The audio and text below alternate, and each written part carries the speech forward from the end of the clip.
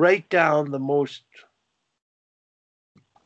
serious outcome goal that you want to achieve with your team next year. Your outcome goal, your ultimate dream goal coaching that team next year.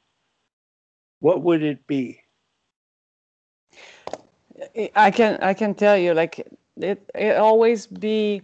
I always use hockey to teach the players what it will take to be successful in life. Yeah. Develop confidence. Yeah. Believe in themselves. And it's not always about us, it's about the team, how to fit in a team, and what sacrifice we have to do for the team.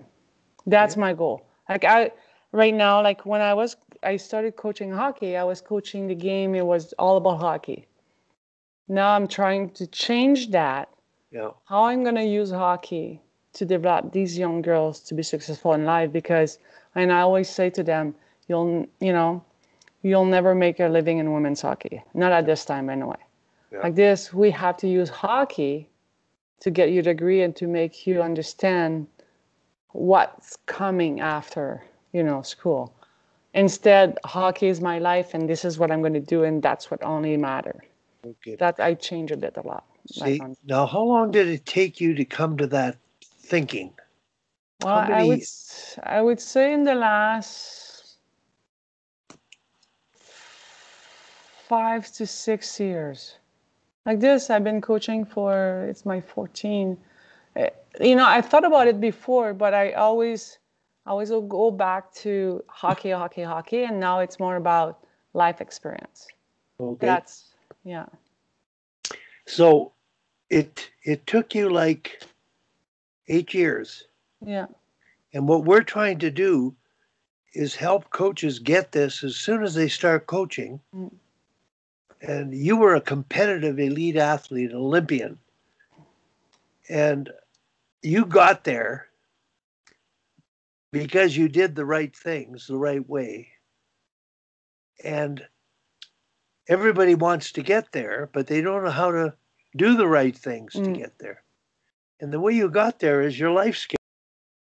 You learned to listen. You learned to work hard. You respected the opponent. You had that edge, competitive edge, and skill that allowed you to get there.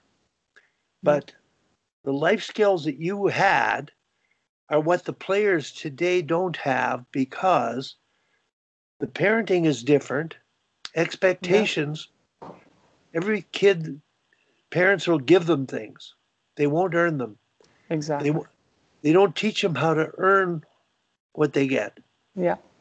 And so the life lessons that come from hockey, which you understand, is why we want to do this at that level. And we want to do it before this.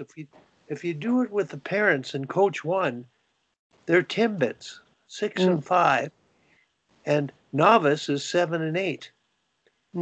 Half ice hockey, you don't have the score clock yet. It's fun. Yeah.